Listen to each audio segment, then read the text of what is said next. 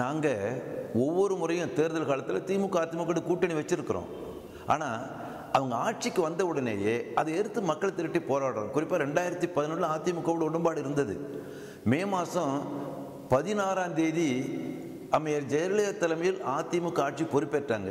மே மாதம் 15ஆம் தேதியே மார்க்சிஸ்ட் கம்யூனிஸ்ட் கட்சியோட மாநில செயற்குழு கூடி அதிமுக ஆட்சிக்கு வந்திருக்கு. மார்க்சிஸ்ட் கம்யூனிஸ்ட் கட்சி ஒரு ஆக்கப்பூர்வமான எதிர்க்கட்சியாக செயல்படுவோம் என்று அறிவித்தோம்.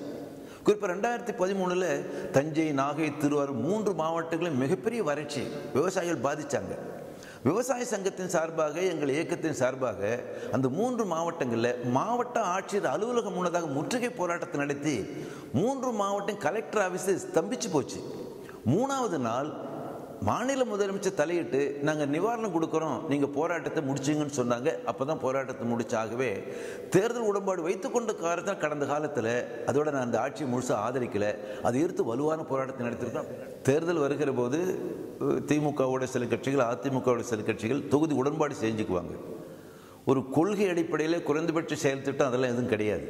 ஆனால் இந்த முறை மார்க்சிஸ்ட் கம்யூனிஸ்ட் கட்சி, இந்திய கம்யூனிஸ்ட் கட்சி, விடுதலை சிறுத்தை கட்சி, மறுமலர்ச்சி திராவிட முன்னேற்ற கழகம் கடந்த ஜூலை மாதமே நாங்கள் 4 கட்சிகள் ஒன்று கூடி மக்கள் பிரச்சனைக்காக, குறிப்பாக மத்திய அரசு, மாநில அரசு மக்களோட கொள்கையை எதிர்த்து தொடர்ந்து பல கட்ட இயக்கங்களை நடத்தி அதற்கு பிறகு குறைந்தபட்ச செயல் திட்டத்தை உருவாக்கி இப்போ நாங்கள் தேர்தல் சந்திக்கிறோம். ஆகவே அந்த திமுக அதிமுக கட்சிகளோடு செய்த உடன்பாடு என்பது வேறு.